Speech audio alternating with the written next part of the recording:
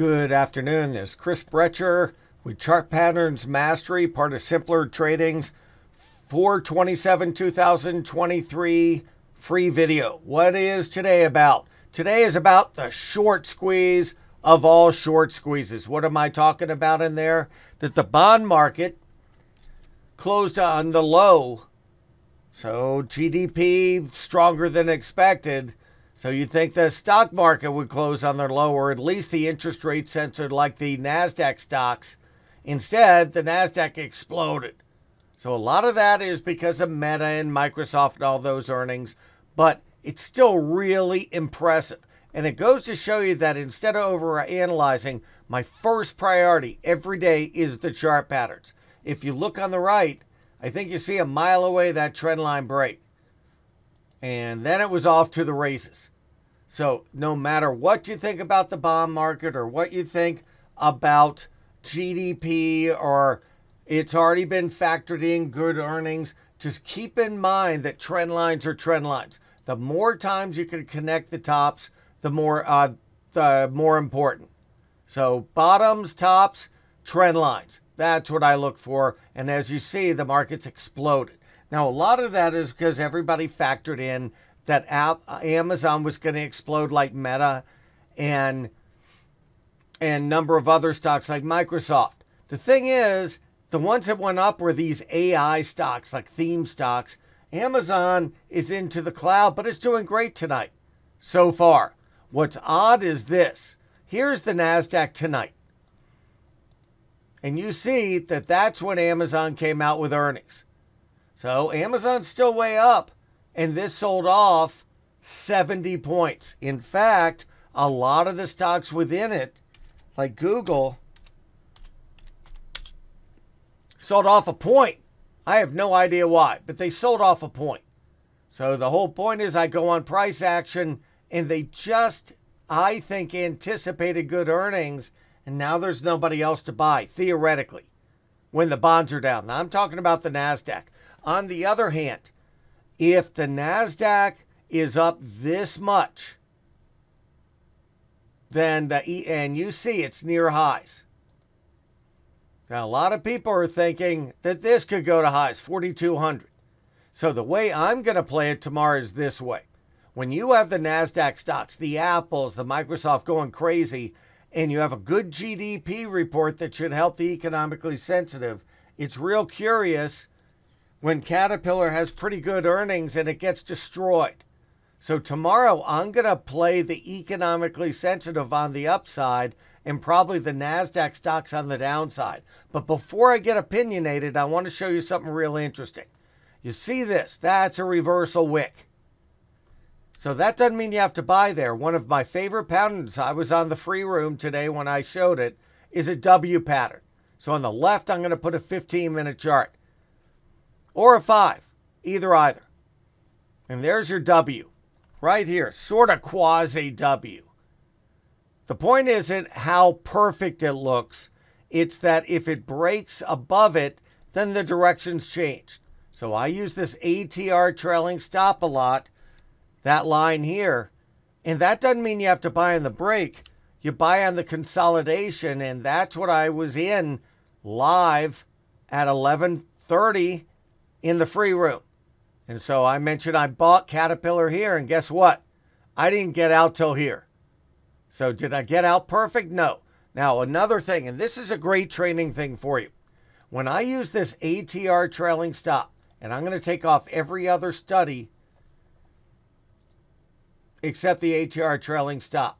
Now, I use just a 2.9 simple. You can use exponential. I experiment all the time, but for now, I'm using the simple. There's your ATR trailing stop. So the first time after a protracted up move that it breaks under it, it usually results in an oversold condition. And a lot of times after that, when it gets back over it, it resumes its uptrend, like you see. So just because it breaks it does not mean to short. It means to look for reversal patterns on the upside again. And that goes with this. I know I talk about this a lot, and I want to show you. So when it broke here and created an oversold condition with the MACD on the bottom, Like I said, that doesn't mean you have to go down. The key is how it works off that oversold. If it's under here and it works it off by forming a bear flag, well, that's all different. So if this got back to overbought and this is a bear flag, yeah, that's bearish, but that's not what happened. That's why a lot of times we trade them like algorithms. We'll get out here, we'll buy here, but maybe not there. You buy on the bull flag. So sure, you missed the first point. In this kind of violent market, you can miss the first point. You care about direction, not to pick the absolute top or bottom. So if you do it like an algorithm, you get out here, you get back in here, and then you get up by the end of the day. That's usually the way we do this. So what are we going to do the next few days? Well, what I want to do is look for the stocks that on a daily chart had a massive reversal. Now I'm going to take out the drawing set on big volume. Now there are a lot of stocks that have big reversals today because the entire market reversed, but they had it on light volume. So I want to take the ones on big volume. Now keep in mind that Caterpillar had earnings, but I think volume is volume. So let's go through it so you know what I'm talking about. I don't care about volume overall. I've watched more people lose their shirts by saying, oh, it's going up on low volume. It doesn't mean anything. Well, it means something if you're short, that's for sure. I only look at reversal candles and if there was volume accompanying that. So let's go in and I'll show you volume.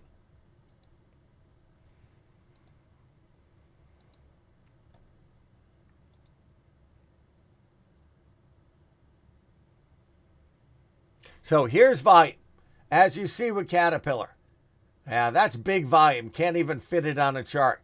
If you want a reversal candle, you got to see a reversal candle on big volume.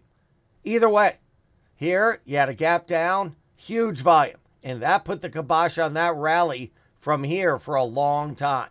So how about Deere? That came back like a champ today. Look at that volume. Stock closed near its high, gigantic volume. So definitely that matters. You might say, well, there's big volume here and the stock just fell apart.